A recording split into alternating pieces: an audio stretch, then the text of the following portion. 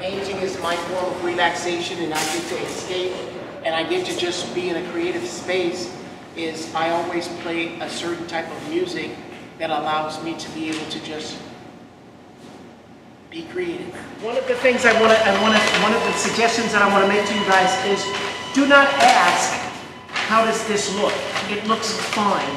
And if you go about this with confidence, the end result when you finish is going to be spectacular.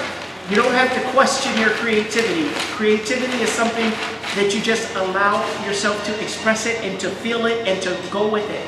And if you do that, you begin to become even more creative, and ideas flourish, and you just have a wonderful experience. And this is about fun, you guys, so let's get into it.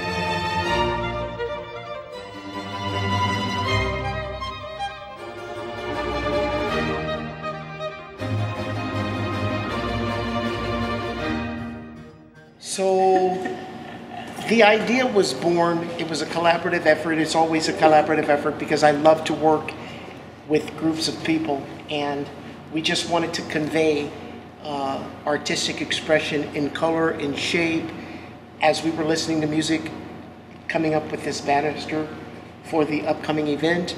And it was just a lot of fun to see what everybody decided to paint and how they decided to express themselves. So my theme is about we work together, and this is my paint H. You see the point is here. It means when situation is hard, tough, we have to be tough. And the people here will work together.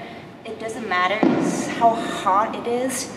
If we help each other, we will overcome it. And what was the words you wrote? Is humanity, because I believe that hope is humanity. Without humanity, we've got nothing. And offering hope to your fellow man is an offering of humanity. I hope that we can work towards ending hunger.